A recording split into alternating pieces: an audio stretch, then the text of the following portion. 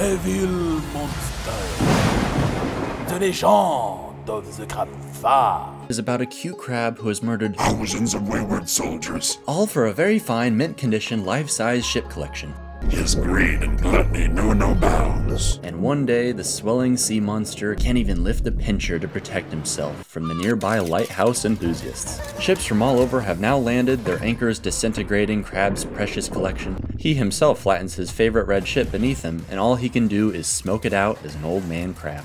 One day though, everything gets a little too top-heavy and Le Crabe implodes on himself, sinking all the goofy people of New Crabe Phare, and at the bottom of the sea is our little murderous friend, ready to start his collection all over again.